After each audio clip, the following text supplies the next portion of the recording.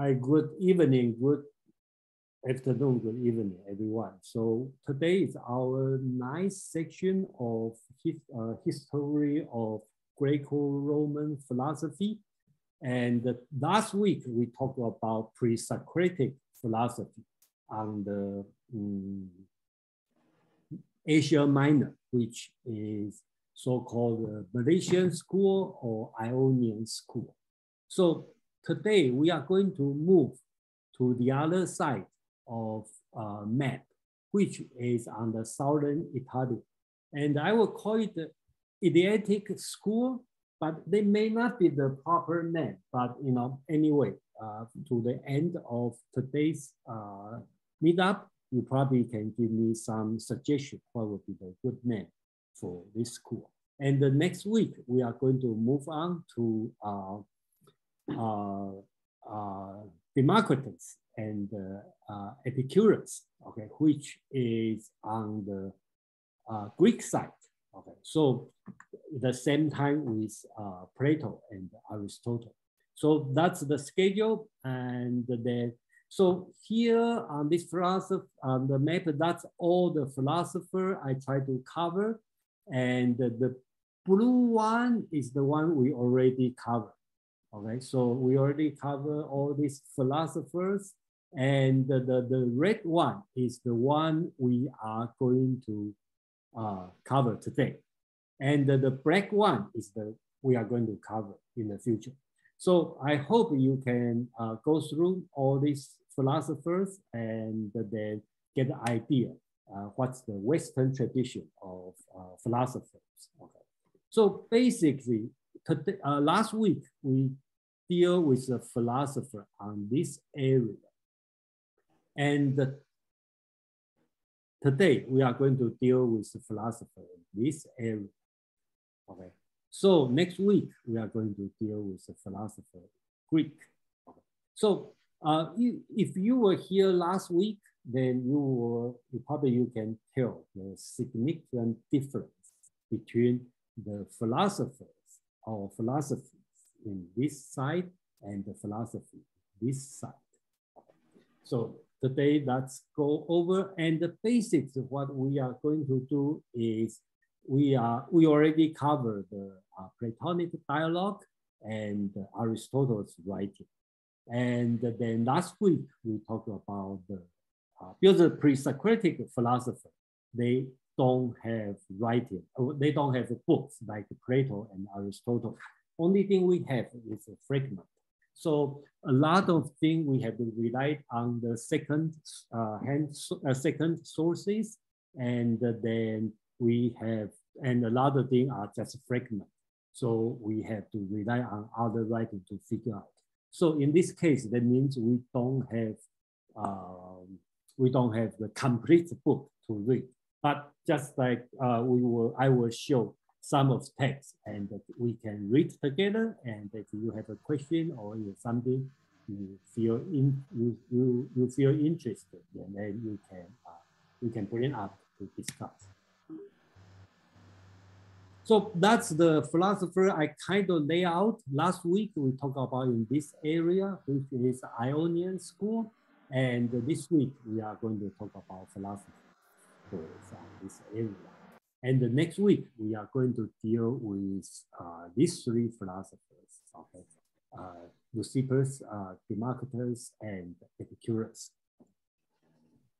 So that's we are going, and then you will see today I try to conclude the pre-Socratic philosophy. Basically, I will quickly overview on last week on the Malaysian school. And this area, that will be the focus on today. And then we will, to this point, we finish the pre-Socratic philosophies. And then next week, we can move on. So I think next week, I will conclude the Greek philosophy. And then the week after, I will move on to Roman philosophies. So that's the schedule. So before I move on, is any question or any comment or anything you want to talk about? I will pause for a few 1 minute if you have Anything to say?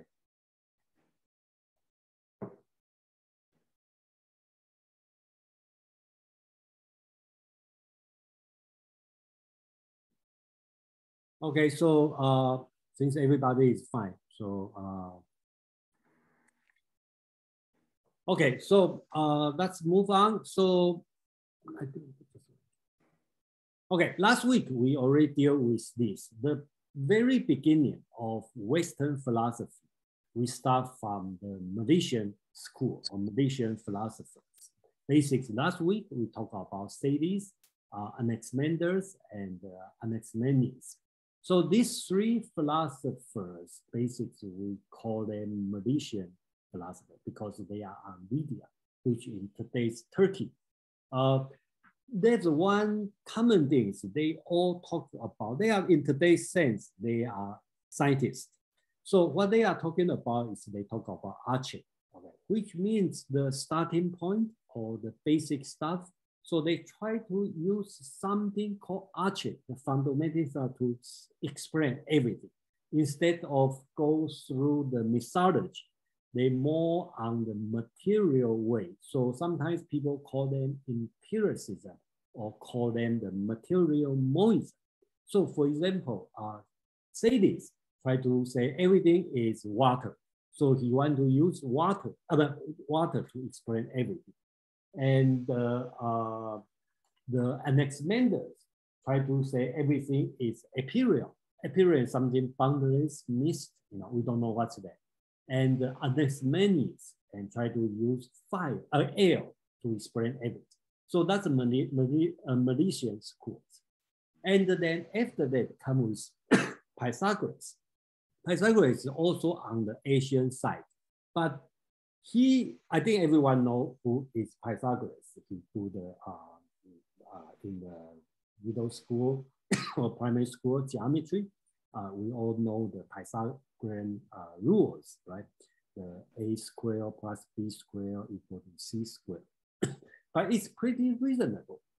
If you think about this kind of discovery, you will go in the way it's a very rationality, very rational way, right? You can find out any right triangle, you can find out the third side by knowing two sides. In a way, it's rational. But in a way, they also find out the irrational side because it's pretty easy to find out, to face this kind of situation. If it's a right triangle, it's one on the other side, and the other side must be square root 2. And the square root 2 basically has no way to use two integers to represent it. And then we all know the number is 1.1421. So become a number which beyond ancient people to understand. So in this case, it kind of go to mystical because that's kind of conflicts between rational and irrational side. So that's a two sides of conflict. So in this case, Pythagorean turned out that he become a religious cult. So he moved, if we look at the map, he moved from Samos, okay, and to Croton on this side. Okay. So to set up his religious group, and then it's not just by himself, like he probably gathered a lot of people together. So we call them Pythagoreanism. Okay. So that's a Pythagorean become a group. And he probably, of course, we don't have enough historical evidence to show what's the activity they are doing. And then I copy from the history of Western philosophy by Bertrand Russell. And then that's their rule they are doing. Okay, so I'm not sure how accurate of this one. We all know Bertrand Russell write the book and he has his own opinion. So just for your reference. So it looks like it's a little bit mystical and religious kind of group. So that's about Pythagoras. He's from, we can call him a mathematician, geometrician, And then later on, he became a religious leader, okay, religious cult. So that's about the Pythagoras. So a Malaysian school, and then come with the Pythagoras, which struggle with rational and irrational. And later on, he moved from the Asia Minor to southern Italy to set up his group. So that's the history goes. So I will stop here for 1 second if you have question, comment.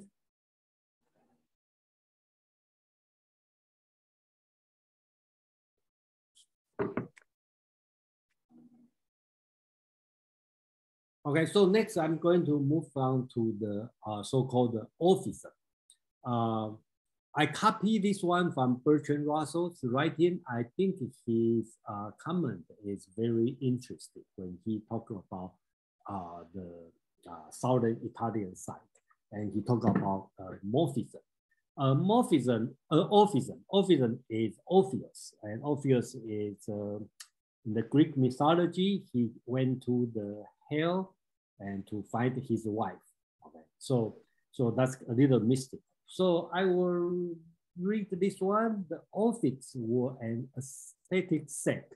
Why to them was only a symbol, as later in Christian and intoxication they saw as enthusiasm of union with the God.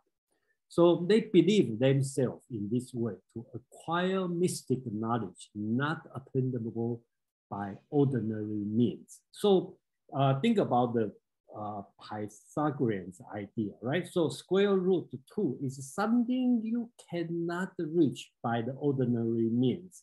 And what you try to do is you try to the mystic, consider as mystical knowledge, and you have to use this way to do it. So this one, in Bertrand Russell's view, is a new religion. And then for it, one sense is new, and then he said it's popular in southern Italy and Sicily. Okay, so basics is the idea is during that time in that area, beginning with so-called the Bacchus. Okay, Bacchus is the god of wine, and they go party and drinking and orgy, this kind of thing. And then they have the mystical movement, like Orphism. Okay. And the Pythagorean is bring up this one. So Bertrand Russell writes is the Orphics, unlike the priests of Olympian cult, founded what we may call churches. So it's a religious community to which everybody, without distinction of race or sex, could be admitted by initiation and form their influence aroused in the conception of philosophy as a way of life. So this one is the beginning of the church and this kind of mystical community idea of religion. Okay. So you will see on the Asian Minor side, all the philosophers are more we call the scientists. And then on the southern Italian side, we call the Eleatic school. They are more on the religious, mystical side. And so that's the difference between two sides. So before we move on to the philosopher of Heraclitus, and then I would like to see how you think about this, and then any question or any idea, suggestion?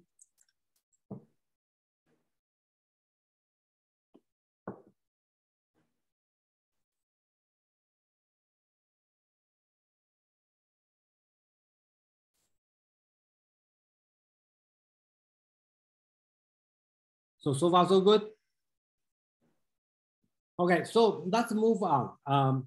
Last week, we talked about this philosopher. He is so-called Heraclitus, and Anne really like to read his writing on that. And he do have, he is one of the, what we should call, he's the first philosopher we have his writing, even it's not a complete writing.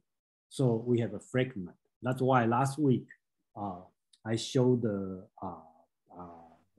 put the reading as for the meetup. So I don't want to repeat what we had last week, but basically his key idea, key philosophy is sometimes we call the philosopher of riddles. He has a paradox philosophy, and he talks about logos, and then his idea talking about becoming, and then sometimes we call the doctrine of perpetual flux. And remember, when during that time on the Ionian side, which is Asia Minor, they all talk about archer. Okay, so the archer he's talking about is fire. So that's his philosophy. And I probably want to quickly read. I think last week we read this one. I just copy some of them, not all. Basics on the very first one is important. We talk about these logos is true evermore, okay, forever true.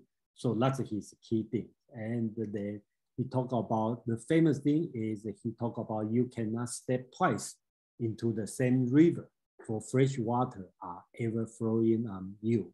Okay, so that's his famous saying about this. And the time is the child playing a game of draughts. Okay, draughts is kind of the chess game, and the kingship is in the hand of a child. And he talked about war, and the war is the father of all, and the kind of all, the king of all. Life is justice. It's a little bit controversial, but that's the fragment we left. And about the nature, we talk about the fire of is for all things. And then at that time, they already have idea of 4 elements. And he already started to talk about the element is changing. Remember his philosophy, because during that time, I think it's in the ancient people, the first thing they try to explain is what's going on in this world, right? So the world is changing. So they try to find out what's the rule. So Heraclitus is talking about the things changing, becoming. So earth become fire, fire become air, air become water, water become earth. In his word, he means the death of earth comes with fire, and the death of fire comes with air, and the death of air comes with fire, and the death of water, and the death of water comes with earth. So there is one like a cycle. So that's his view on that. So he also talked about the soul. Okay. So interesting is he believed the soul is like to go to moist. Okay. It's pleasure to soul to become moist. But the dry soul is the widest and the best. So this idea, the philosophy he is talking about is our soul has nature to get wet, okay? But only the smart people, the best people will make his soul dry, okay? So that we can see, well, in today's interpretation, we may see as a modern people, you may see that doesn't make sense, but we have to appreciate he is the person start to, instead of look at the nature, he start to give some moral lesson. So I think that's advanced in this point of view. And then we can move on. Then he talked about, I don't have highlight on this one. And then, okay, I think this one to me, I think is more important because he start to look at Heraclitus, start to look at this world is kind of a paradoxical universe, right? So he started to talk about the sea is the purest and impurest water, right? Fish can drink it, but the man cannot drink it. Okay, it's destructive. We see everything is not pure good or pure bad. We talk about pig wash in the mud, and the fowl wash in dust. Because mud and dust are dirty, but they clean with this one. And the asses, donkey, would rather have a straw than gold. Okay, so he started to look at this universe as a paradoxical view. Okay, there's no pure good, pure bad, even in the person. So he also talk about to my logos, convey to all things, everything is one. So basics, that's his philosophies, and then what we have is just, I think total is about 120 fragments left, and a lot of things are interpret or reinterpret by Aristotle and Plato. So, you know, and last time when I think Dan was here, he can read Greek and he has some more insight about, you know, what the actual meaning is. So I will pause here for a few 1 minute if you have a question or you have some more text you want to read on this one. So after this, I'm going to move to the Eleatic school.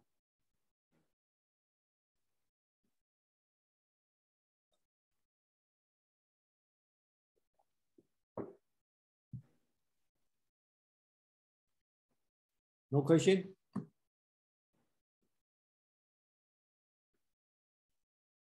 Jason?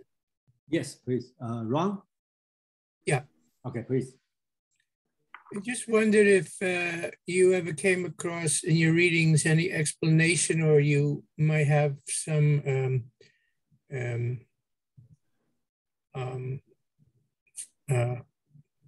your own feeling about why it seemed that on one side of Greece, to their east, it was a very materialistic, scientific Milesian, right? Mm-hmm, yeah. Yeah, what we would call very left brain today, very, okay, yeah. You know? Yeah. And why the other side is mystical. And the other is what, yeah, we would call very right brain. You know, so I wonder if it had anything to do with. I only know one side, okay, not the other side, okay. So I know some scholars talk about the Milesian school, which is on the east, right, on the Asian Minor side. They are more scientific. The reason is in the early time, Malaysia as a city, they are very successful in their trading. So technically, they probably live a very good materialistic life. Okay, so they enjoy a lot of life, good life. So for the people enjoy the good material life, probably less interest in God or use they believe God, or the Greek gods, Zeus, Hera, all people, they believe it, but they don't use the mythology to explain what's going on in this world. Okay, so I think that's the reason. Well, it's not my idea. I read it on other article. Regarding on the other side, which is on the southern Italian side, that's why I bring up this one, officer, and I copy from Bertrand Russell. Okay, so also not my idea. He's talking about they have a religious movement. Okay, and he talked about officer. And officer being considered, according to Bertrand Russell, it's a new religious movement which originated from Egypt, okay, because they deal with death. Okay, before their religion is more on Bacchus. Bacchus is the god of wine. Okay, and then easily being replaced for the new religion, which is officer, and which is praise the god of Orpheus, who is the god of music, because I think Apollo taught him how to play lyre, and he became an expert in music. So that's a new movement, and because the story is he went to the hell, Hades, and to rescue his wife, and turned out he lost his wife. All this kind of story. So it's related to the death, and they start to think about things mystical. So that's the only thing I can offer. You know, I hope it satisfies you, Ron. Okay, I have one other question. Yeah, please.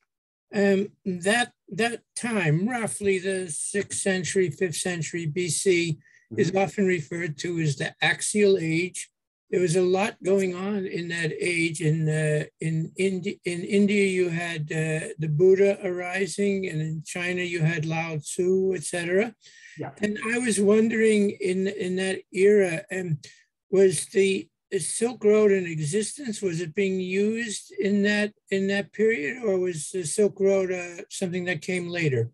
Because I was wondering about. No, Silk Road is much later. Silk later. Road, yeah, Silk Road is on the first century, okay, after first century until the 6th centuries, they start to reach the India, and okay. then So if Greece got any insights from that part of the world, it probably would have been through the merchants from seagoing merchants and stuff, more likely, right?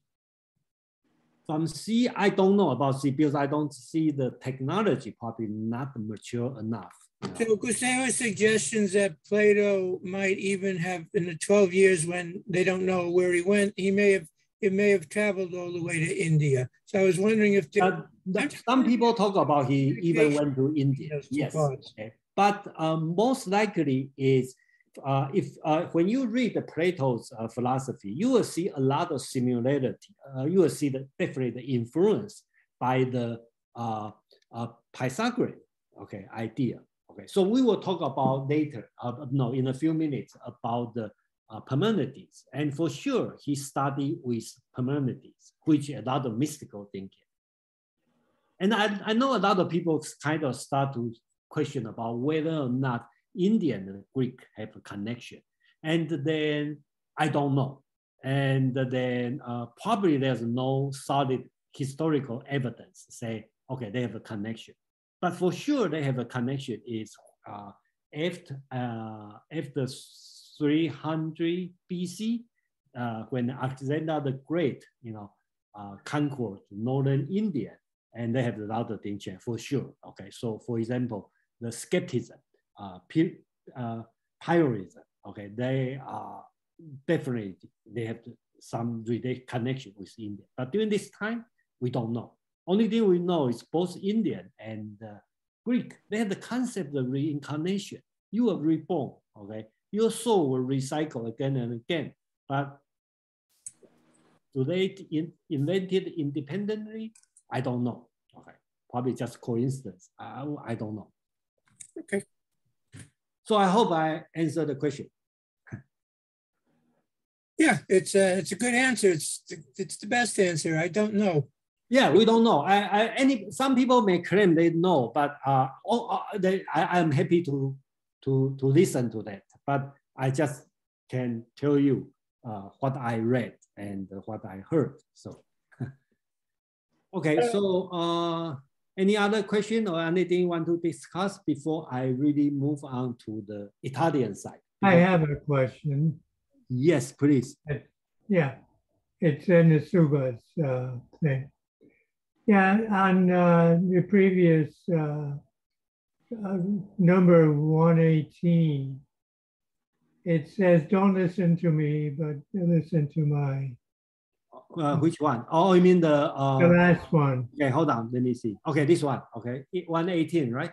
Right. Okay, it's wise to hearken, not to me, but to my logos. And to right.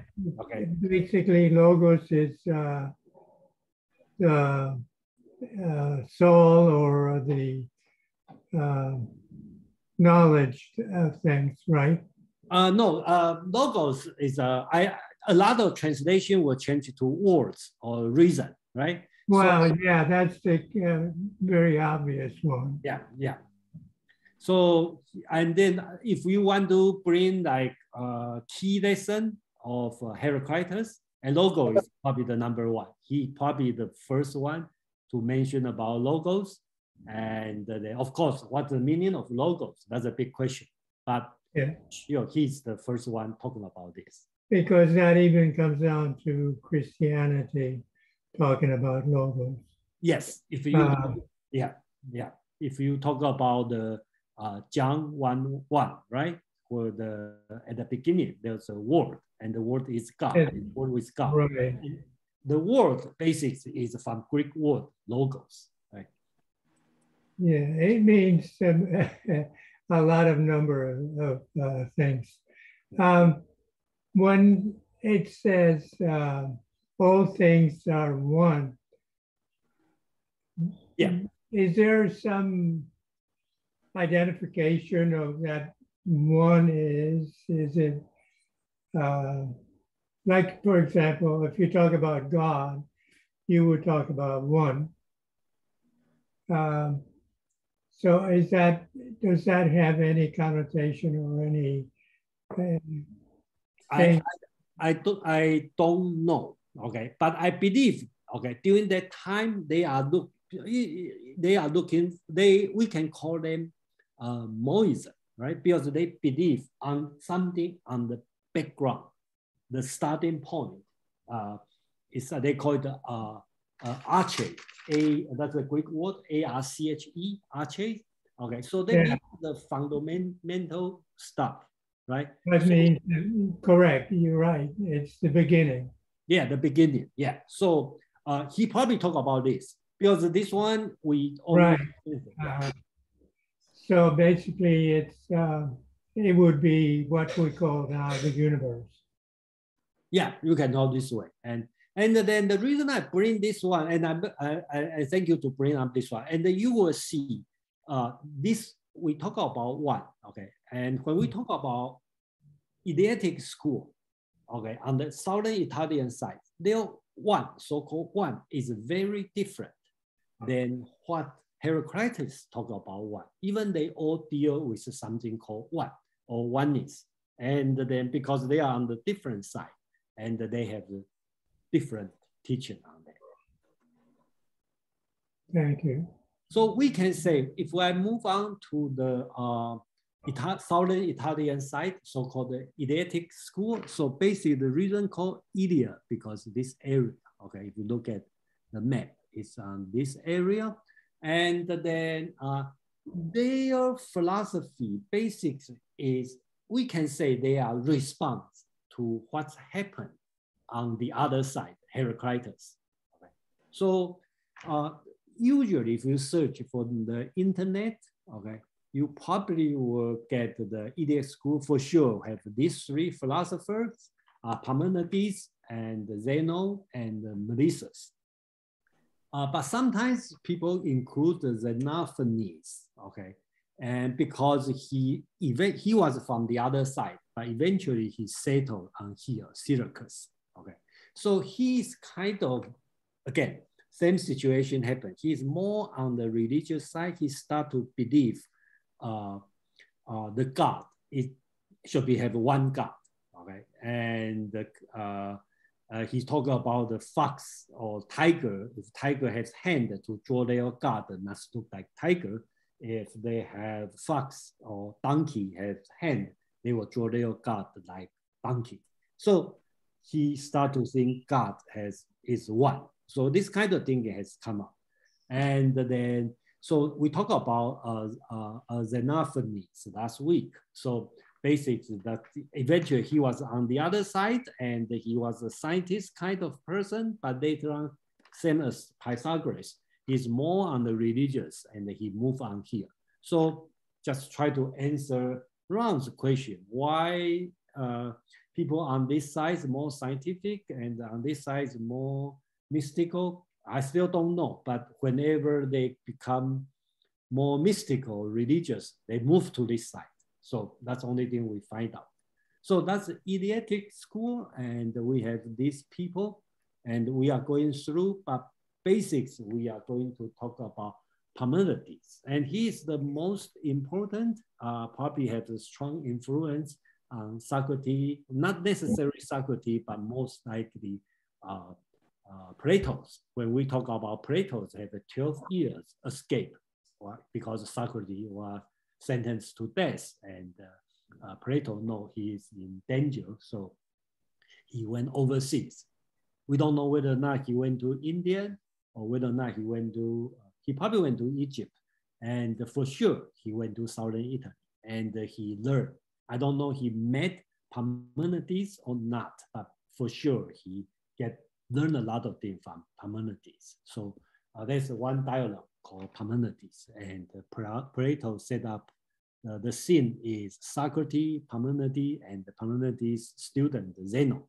They are discussion. Okay, so that's the thing. So Parmenides' philosophy.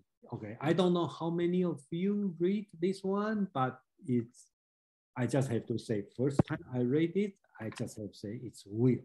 Okay, it's crazy. How can you call this philosophy? But after a while, I start to appreciate, okay, what he invented, put this way. So I will say this way. Is somebody talking? Can you mute it? It's Will. Okay, I'm going to mute you. I'm going to mute everyone. Okay, so so Parmenides. Okay, so basics. Let me make it very simple. What he is looking for, I think we talk about one, right? He believes in this world, this universe, it's one, and he has his conclusion is this. Okay, I'm sure everyone first time hear this will feel very strange. He talk about this universe. Talk about the truth is only one, which is changeless, okay, motionless. It's a solid. It's finite. It's ungenerated, it's indestructible, it's a sphere. Okay, so that's the universe. Okay, and then how does he come with this conclusion? He based on three assumptions, which all Greek words, they all believe these three things. First, they all believe nothing can come from nothing, or nothing can disappear into nothing. Okay, so something cannot disappear into nothing. Okay, so that's they all believe. He's not going to argue on that. Number two, the Greek all believe the reality. If we talk about truth, they only one. You cannot have this truth and this one is truth. There's only one reality. So number three, whatever really exists is identical with whatever property is really is. It's a little bit strange, but basically what they believe is in today's world, we will say, if this, they don't separate, let's say fire is hot. They don't separate what is fire and what is hot. So when we say the fire is hot, they will consider the hotness and the fire are the same thing. Another example is ice. Ice is cold, and the coldness is also part of the ice. So they don't separate the property and the material. So these three things are the Greek all believe. And the Parmenides is based on this universal, so-called universal belief. Based on his logic, he draw the conclusion, because based on this assumption, this world must be one, okay? And must be changeless, motionless, because there's no void, okay? If there's no space, how can you change? How can you move? And then infinity is not possible. So it must be finite. And the indestructible is a sphere. So that's his philosophy. And he is drawing from this. And then how does he come this one? I don't want to go to the too much detail of why we appreciate his philosophy, because he is the first person start to use logic. So sometimes we call him the father of logic, because he used logic and he believed what's the deduction, okay, from the result from your logic deduction, not what you see. So everybody easily to argue with him, well, come on, everything is moving, my hand can move, this cup can move, I can burn something which disappear, and the baby is nowhere, then you can have a baby, right? And a small, a seed can grow to an oak tree, okay? So acorn can become an oak tree. You can argue on this, but his point is we have to believe the logic, not what you see. What you see just, you say, phenomenon, okay? So the images. So that's the, we can do some of his reading.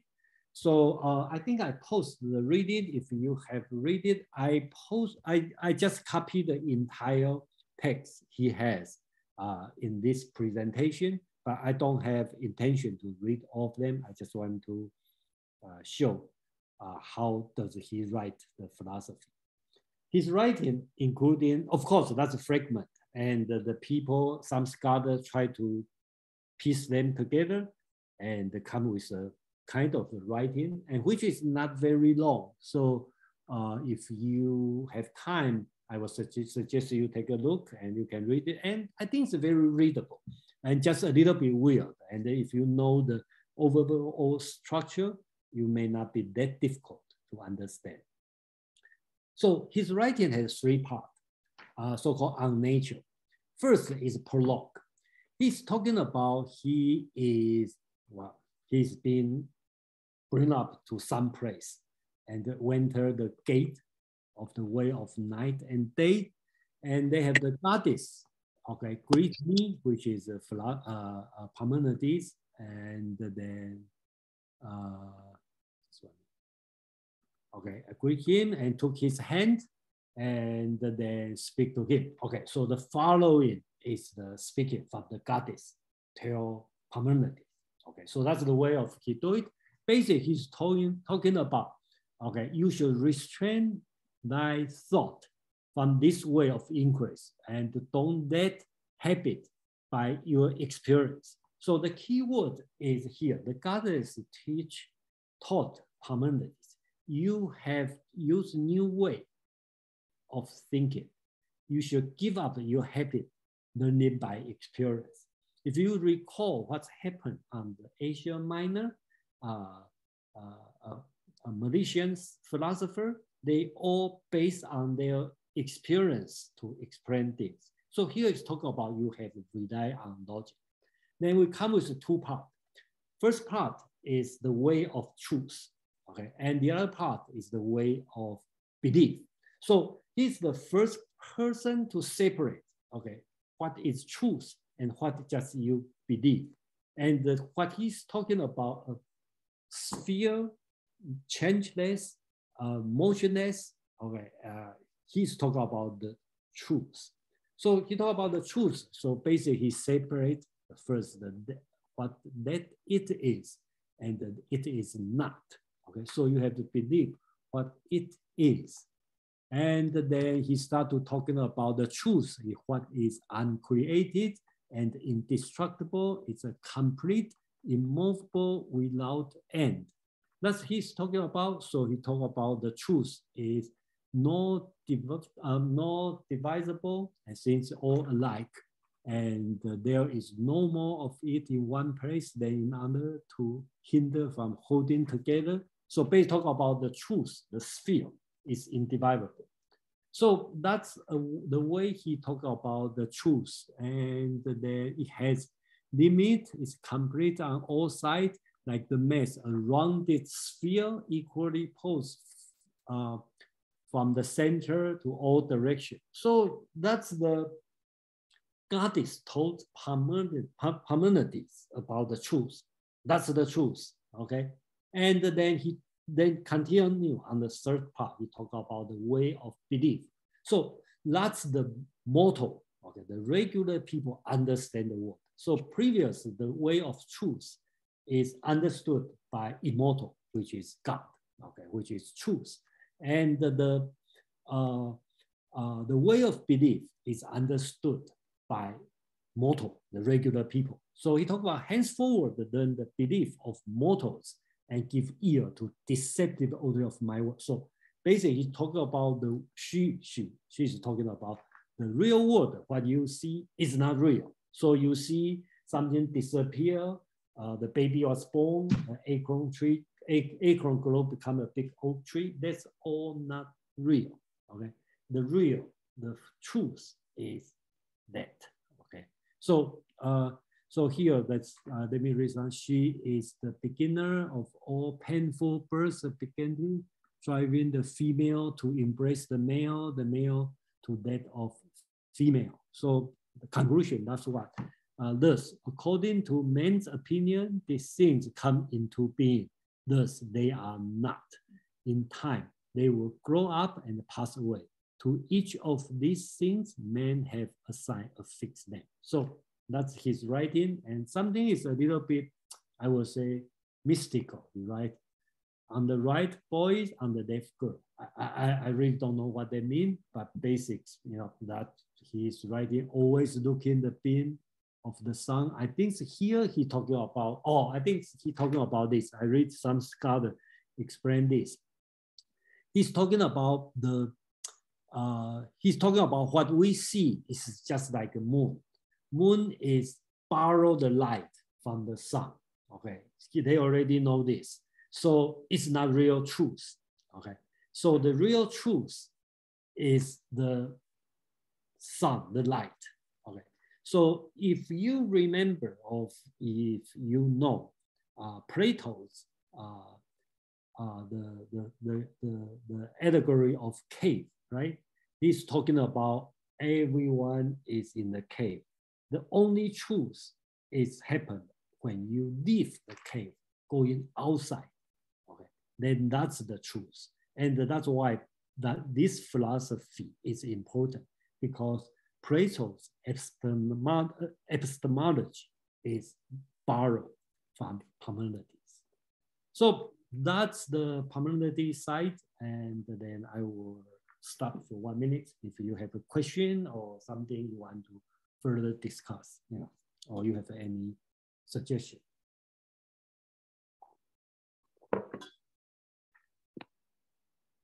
Ron, please. Yeah. So again, these two different areas. Again, the Milesian side, the east, seems to be the sort of the ground from which empiricism would arise, right? And eventually, I think it would be what Aristotle was drawn to. Let me just. I have to say yes. Let me just set the whole scene, and then you can take it apart. Okay, please. Yeah. So the other side on the west is more what we would call maybe idealism, using ideas, the mind, reason, and I think that I would say that that Plato was more sympathetic to that way of looking at the creation. What do you think of that? I mean, it's all obviously oversimplified, and obviously Athens is kind of like in the middle, right? In Greece proper, so it's kind of, and like you said, when the empiricists become mystical, they move, they migrate, west. Yeah, I don't know, because they migrate, so they become mystical, or they were mystical. Yeah, I think mystical first, and then they migrate. Yeah, probably they got mystical. They got kicked out from their neighbor, from their. Anyway, what I mean, it's it's sort of also, you could see those are the two main strands that all of Western philosophy is going to grow out of, those two basically different ways of seeing the creation, just like the left and the right hemispheres of our brain have two different ways of seeing the creation. It's very interesting. Yeah, I also find it very interesting. And then I agree with you 100%, because of course it's oversimplified, but we can talk about this way, right? Because on the east side is empiricism, and on the west side is idealism. And actually Socrates, I believe, was influenced more on the east side. And then later on, Plato will be more on the west side, because he learned, and you will see in Plato's early, Plato's Socrates may not be real Socrates. Early Plato is more empirical and more sympathetic, and as he matures, thinking process might to the West, and he becomes more and more mystical. Yes, yes. In the later Plato dialogues are much more mystical. Yes, I agree. And then we have to wait real scientist, Aristotle, to bring the idea back with more solid. Like a pendulum, like a pendulum. Yeah. So I think we probably think about it in the same way. And then I think this part is very interesting because we know all our Western philosophy, we can trace the source to Greek, okay? But their source is from these two sides, one on the east side, one on the west side, and which these two ideas are struggle to each other and until to the 18th century, you know, the British side and the continental philosophy, they all have. I'm just curious in you know, in your academic studies, I'd be curious because North Africa and Egypt, you know, they were organized before the Greeks, you know, the Hebrews and the Egyptians, and they had what were called the mystery schools. They were already looking at all of these issues before the Greeks started looking at them. And since nothing comes out of a void, I wonder how much, you know, we know very little about the Egyptians, but they must have, the Greeks must have been influenced by the Egyptians. Have you made connections there at all? I think so. Because in Plato's writing, they constantly talk about Egypt. So I'm sure they know Egypt. And that's why Bertrand Russell writes, he believes Orphism is from Egypt. And he draw the conclusion because from Egyptian religion, okay? So that's what he said. And one surprising thing is all these Greek philosophers, nobody mentioned about Jewish community. So this part is a little bit mystical, you know, I don't know. And personally, I don't know much about, other than the Old Testament Bible, I don't know much about Jewish history. So that's the part that the link is not there because they're supposed to be in the same time. And there's no record about the Jewish community and their belief. So that's, Hannah, please. So I was just thinking about his way of truth, and if he's kind of isolating the concept of truth, it seems to kind of entail that there's the concept of, you know, untruth, not truth. Maybe that's the way of belief as well. But if those things are pretty opposite, how does that fit into his idea of monism, or like the one, the whole, that everything is unchanging and part of one thing? If how would we get from truth or non-truth to truth without an idea of change? Or how do we hold those concepts together if they seem to be like a duality? Okay, so I think to answer this one, probably we have to go to the later philosophy. I think we will cover in a few minutes. Okay, because I think for sure, you know, Parmenides. Okay, first I'd like to say he talked about the way of truth, but the other way is not untruth. He's talking about way of belief. So he's talking about something. If I see this cup, okay, that's not really the truth. That's just what you believe this is cup. And they have the truth behind it. That's what he's talking about. So, but based on his logic, he draw the conclusion.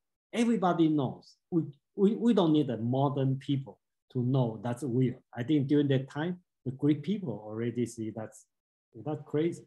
So his later philosopher try to resolve this problem, because just like what you questioned, how? Yeah, we know there's only one truth. I'm not going to argue on it, but it's not one, right? It could be two, could be three, could be four. And how does this come on? You cannot just say, oh, that's just you believe and the truth. How do you from belief to the truth? They got to have a way to do it. So later philosophers try to resolve this problem. And that's what I'm going to do for the next 20 minutes. But before I move on, I would like to introduce his student, and he's famous, the Zeno. Okay, so if you read the, Zeno is Parmenides' student. Okay, and the way I talk about, he's famous because Zeno's paradox, okay, is very famous, and it's being used not only in the Greek time, through the year. Okay, even like Hannah Burson and Bertrand Russell. I think Leibniz also talk about this, and not today's philosopher, but even in the 20th century philosophers still talk about Zeno's paradox. Okay, so I think probably some of you already heard this one, but I just like to do. He talked about many paradoxes, okay, paradoxes, but I just this four, because this four has been constantly discussed over 2,000 years, and then we don't have Zeno's writing on this. And the source, I think the first source is from Aristotle's physics. So I copy from Aristotle's physics. I should talk about this. So Zeno is the student of Parmenides. Remember, Parmenides' philosophy is talking about nothing change, everything is one, change is not possible. So Zeno, he has four, actually it's more than four, but I just list four because these four are famous. He lists four to prove, to show you motion is not possible. So the first one, okay, we can talk about is so-called Atalanta. Atalanta is a goddess who is a foot racer.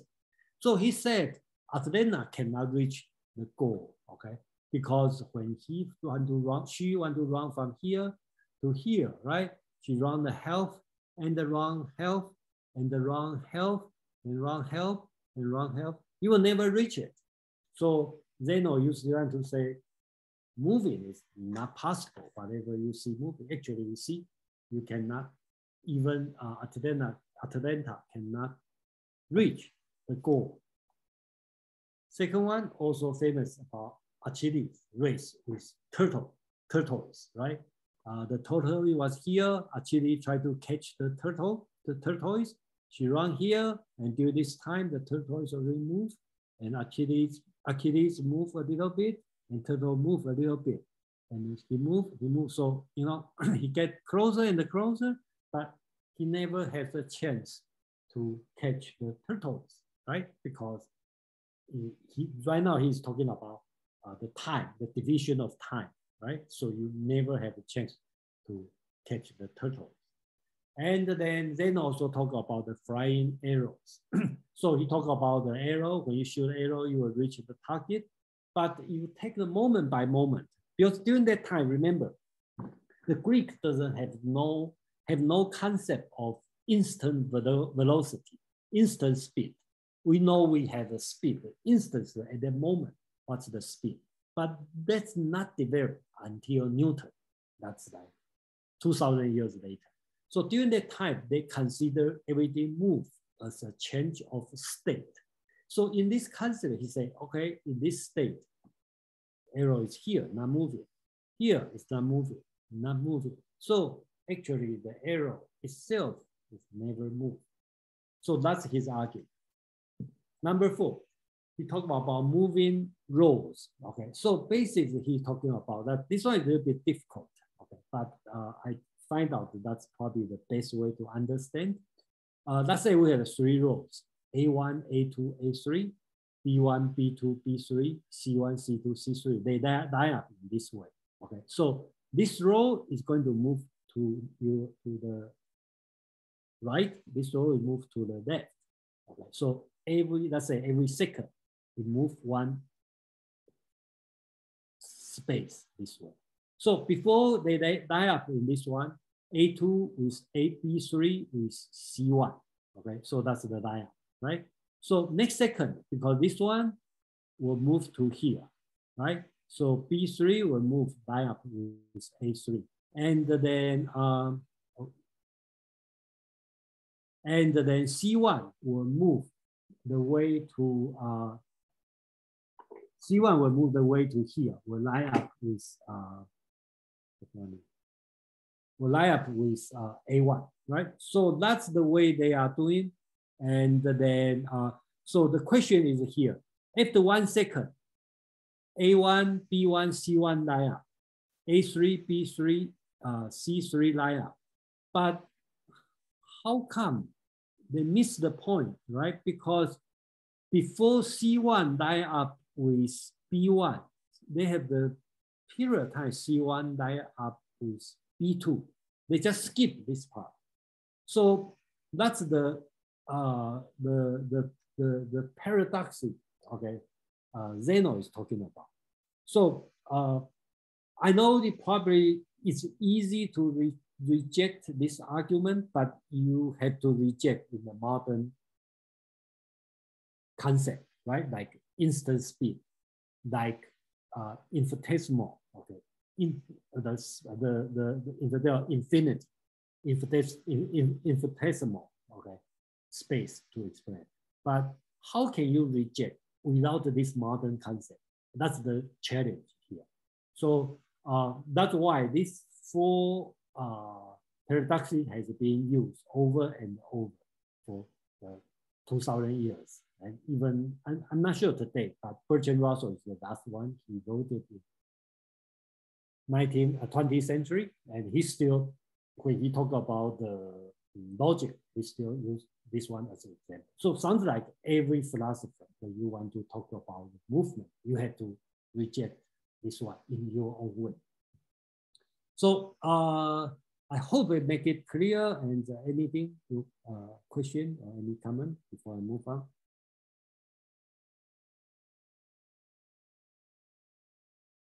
So right now we're done with the Parmenides philosophies. Okay, so next one we're going to, of course, just like Hannah talked about, I think everyone will have conclusion. Okay, Parmenides philosophy is strange. Okay, how can it happen in this way? So Melissus is the first one try to improve. So basically, he talked about, he replaced, he said, it should have, he bring the concept of unlimited, infinity. So he basically modified Parmenides' philosophy. Instead of the limited size sphere, he just said it should be infinity, because that's an obvious question, right? If you talk about a finite size of sphere, then easy to ask question, how about outside the sphere, what's there? Since there's no void, then they got to have something. So the easy solution by Melissus is infinity. Okay, that's his solution out there. And so that's the first solution. And then later on, okay, so this philosopher, okay, Empedocles, okay, from Archaeologus, okay, also on Archaeologus is on the Sicily, okay, on the west side of Sicily. So belong to the same school, and then he tried to resolve Parmenides' philosophy. He become more sophisticated. So basically, he's talking about 4 elements.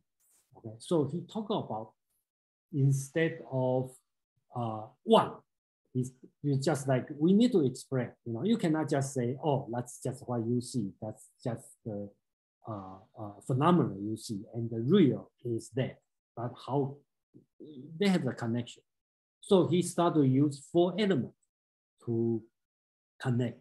And just like we all understand, on the west side, in the southern Italian, they are more go to the mystical religious side. So their 4 elements is linked with God. So air with Zeus, earth with Hera, his wife, and the fire with Hades, and water with Persephone. So Persephone is the wife of Hades. And then you can see how they deal with this one, because they are superstitious.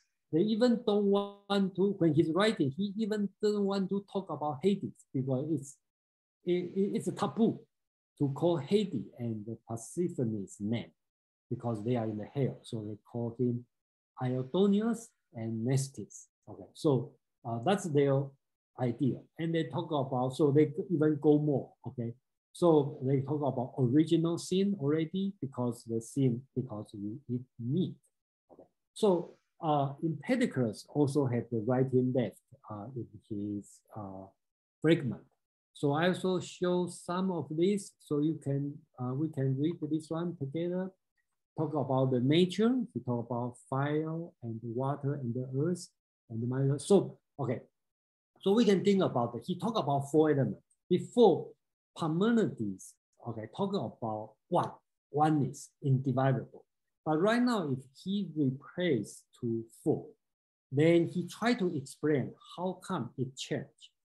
So you must have the some force to make it change. So he bring up the 2 things. One is love, one is strife. So love is like attraction, okay, and strife is like push away. So he described in this universe, everything is the combination of the 4 elements, fire, water, earth, and air. And they have the 2 forces. One is love, one is strife. So we'll bring them together or split them together. So that's his idea of way to explain, okay, why there's one truth and why we see things is changing. So he talked about they have the 6 elements, right? 4 elements plus 2 forces. That's what he's talking about. And then his view of the universe is a cyclical view on the cosmos, right? He talked about at the beginning, okay, there's pure love. So in this universe is harmony. So there's no life because everything is harmony. It's a beautiful, perfect situation. Okay, just like in heaven, there's no life, just there. Then the love increase. So they become the contention between love and the strife. And during that time, they have the presence of life. And later on, the strife going over, take over the love. So become everything just strife. So that's like he called chaos. I believe that means void and also means chaos. So there's no life. So that's emptiness. And then when the strife get more and life grow, there's another contention between strife and love. That's the place we have a life. So he believes that's the cycle, okay, in this world. So in the old time, they have the pure love. That's all good thing, okay. And then later on, that's the cycle.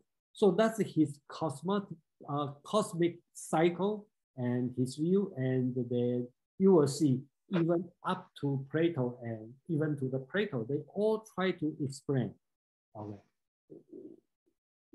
Parmenides philosophy. So that's it. And I just show some of his writing. He talk about something interesting. He talk about sea is the sweet of the earth. Okay. So that's his view. And then he even take one more step. Okay.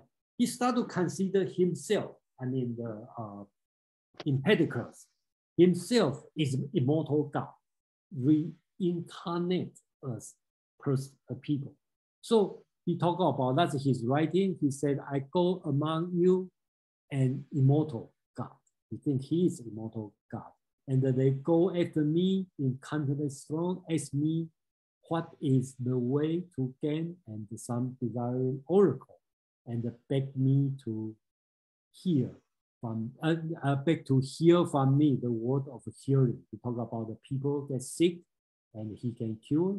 And he start about the oracle of necessities, and he talk about the God, okay, or wonder twice, 10,000 seasons, which has been borrowed by Plato's, okay, and the soul will travel, okay, 10,000 years, and they will have 3 times reincarnate. That's what he's talking about. And throughout the time, and he talk about for the mighty, the air will drive him to the sea, and the sea will change to the dry earth and to the sun, and back. That's the cycle. And he said, what of this I am. Okay, so he talked about himself, Empedocles himself, is an exile and wandering from the God. Okay, and for that I put my trust in Caesar's tribe. So he turned out he's not only philosopher, he also a religious leader, and he believed he is the God. Okay, he's one of the gods. And according to the legend, he eventually he jumped over to the volcano of Ida, okay, and only left a cinder. So he died. Okay, so that's his story, and also his philosophy. So I will stop for a second before I move to Anaxagoras. So. Question, comment?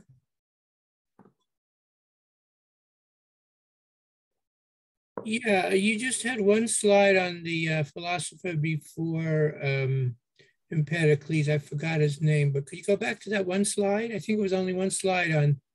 You mean before the? After Parmenides and before Empedocles. After this one, yeah, Melissus. Okay. Yeah. Yeah. You didn't. Maybe they don't have much, you know. No, I don't have much information. Yeah, about him, but what he's saying here is very profound. In these three statements. Yes. He's saying whatever has a beginning and an end is basically not real. And then he says, being has no beginning or end, therefore it is eternal and unlimited. I don't know if any other philosophies before him, or even if they picked on it right away, but he seems to be introducing these concepts of eternal and unlimited. Yeah, that's right. But that's very big. That's a big deal. I agree with you. That's a big deal. But Aristotle rejected, right? Aristotle very sure there's no. Of course, because of his left hemisphere, he wants everything to fit into a compartment. But yes. The mystics have no problem with these kind of paradoxes. Oh, that's right. You are right. Yeah, because they are mystics. But this is, this would be, you could easily, sort of you could overlap this over the Tao, for example. Yes, that's right. And in Hinduism, you could, the same thing could be said of the, the Brahman. But I think that Plato, he's going after this thread here. Plato is much more heading, in this direction, whereas Aristotle is kind of going away from this direction. I agree with you. Yes. And you make a good point. Hinduism and the Chinese, they don't have a problem of eternal and unlimited, right? Right. Yeah, only the I think it's the Malaysian Ionian school, they probably have a problem with this. Very, very, because just like humans who are left brain predominant versus right brain, and because they see the world so differently, they very rarely can come to agreement on a lot of fundamental issues. And I think it's the same thing here, depending on what apparatus the human being is using to understand what the creation, they create different narratives, different pictures of the world, and they're not really compatible. Yeah. Mm-hmm. Great. Thank you. Then, I was reading the Buddhism. They have this thing called the doctrine of the two truths. Yes, that's about Nagarjuna. Yeah, and that's like the one truth is the conventional truth, and that's what the empiricists, the world as it is, it's practical and so forth, right? and then there's the other truth, which The is the real ultimate truth. truth. And I think that was what, when Parmenides goes to that woman, a goddess, she's telling him, she's talking about that same thing, about two truths. Great, thank you. That's a good point. And actually, I just did a presentation on the last Saturday on the Buddhism. I didn't think about Parmenides. Yeah, I talk about the Nagarjuna's two truths, the convenient truth and the ultimate truth, and they take the middle way, middle path on that. Right, yeah, sort of a synthesis, a Hegelian synthesis. Yes, yeah, but I didn't think about, thank you for reminding me. I didn't think about, I also use two brains, but one West, one East, and at the time I was too much in the Buddhism thinking, not thinking about Parmenides. So yeah, thank you. So for the last two slides, I think I will do for the last two slides, and we can conclude the pre-Socratic. So thank you everyone, and we have a smaller group, but turn out I think we are doing very well. At least I feel great on this. So basis and Anaxagoras is on the other side. Remember, he's not on the southern Italian side. So after Parmenides, everybody tried to respond. Okay, why? Just like Hannah's question, right? They have the truth, and we see something different. How does these two things connect? So you will see the Empedocles talking about four elements, talking about the two forces, the love and the strife.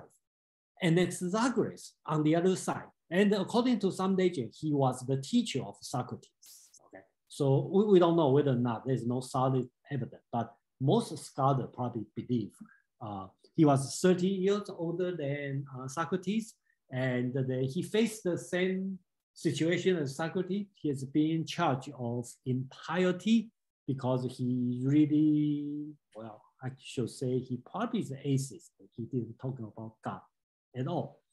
He's a pure scientist, but he also had to respond what Parmenides is talking about, right? So basically, he is talking about the everything exists in everything. Okay, so so his famous argument is snow is black because snow includes everything, including some blackness there. So snow is black, and you can see the evidence when the snow melts. You will see some water. Sometimes it's black. So because all these people, they have to explain things is why things change, right? Since Parmenides sounds right, the logic, based on logic, they have the one truth, something not change, but you still have to explain what's going on in this world. You cannot just say, oh, that's the mortal belief, and then you got to need some step to explain. So Anaxagoras is on the other side, Asia Minor, and he traveled to Greek. So sometimes we consider he's the first travel to Athens. So he probably the first philosopher in Athens, and he taught Socrates, and Socrates supposed to be second philosopher in Athens. So he talked about coming in, he talked about the Greeks are wrong, right? Because they keep arguing something go to being or becoming, right? When you talk about becoming, you talk about Heraclitus. When you talk about being, you talk about Parmenides. So he talked about things should be coming into existence, mixture, and passing away, separation. So that's he's talking about. And then remember in Empedocles, 4 elements, then we have to deal with the force, right? Love and the strife. And here he deal with things he call nous. Okay, so we can call might in today's language. In Greek called nous.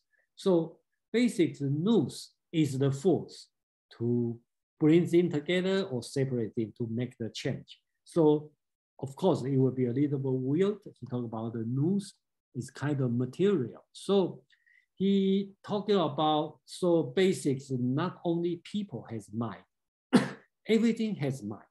So like acorn will grow to the oak tree, they have mind to grow. So in a way, you can say he is teleologist. Okay, so everything has a purpose which is in mind. Okay, so that's the thing he is talking about, and then they all try to explain what's going on and then what's happened, how to explain, connect the so-called way of belief and the way of truth. So that's all this thing. And the data will come with the Athenian philosopher, Socrates, Plato, and Aristotle. And we introduced it 2 months ago. And so next week, we are going back to Greece, but we are not going to talk about Plato, Aristotle, or Socrates. We're going to talk about the other school, which is atomist. Okay, so we will deal with atomist and democratics and Epicurus. Okay, so during the same time, because personally, I believe during that time in the Greek world, in the essence, they are not 100% idealist like Plato. There's a strong belief of materialist like atomist, but they don't have a lot of writing left, so we probably ignore it. So next week we will talk about the Epicurus and democratics. So we will then next week we will finish the Greek world and then we can move to the Roman world. So I will stop here and then for a few minutes, 10 minutes discussion if you have a question and you are willing to share your thought and your idea. So thank you everyone. So any question, any comment, and then no, I have a question, Jason. I wonder if you thought about, it seems that Heraclitus felt that basically everything is in change, everything is in flux. The world is dynamic, constantly, in change. And Parmenides felt as if there was nothing changes. It's one solid block. Right? Yeah. two very, different ways. I mean,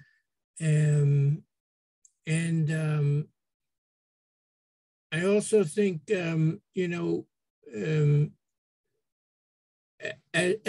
the century, as the centuries rolled on in the West, and parallel things are happening in the East. Which of these two ways of looking at the world is a dynamic, changing flux, or is sort of a static lump of, I just, it just brings up so many questions.